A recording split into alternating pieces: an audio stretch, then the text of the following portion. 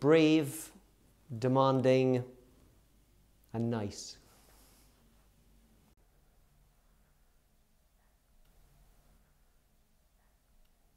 My name is Neil Christie. I'm Managing Director of Wieden Kennedy. We are one of the world's leading independent creative agencies. We have 8 offices around the world, and we were founded to be a place where people would come to do the best work of their lives, and that's what we try to do.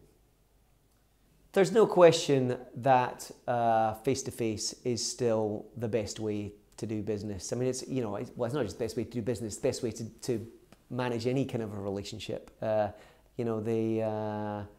do they say about the percentage of communication that's non-verbal? Is it something like 70% of communication is non-verbal?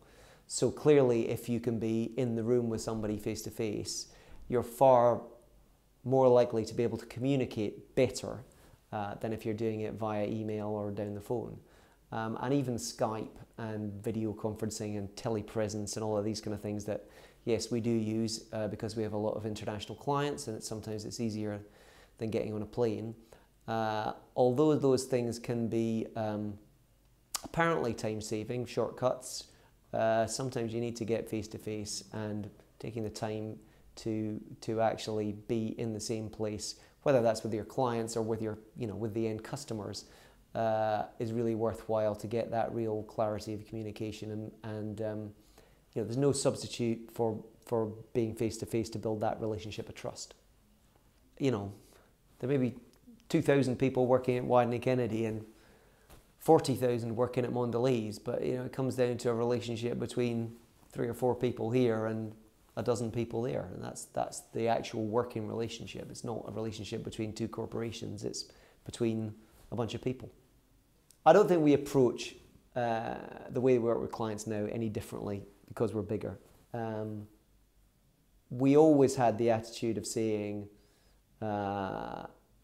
it's about the quality of the work we do rather than any way of managing or handling the clients.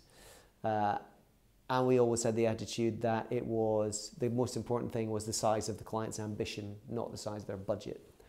So you look for people who you think you can work with, that you think you'll be able to do great work with, and yes, you hope and you plan to be able to do that profitably, so that you can pay people and you can grow the business.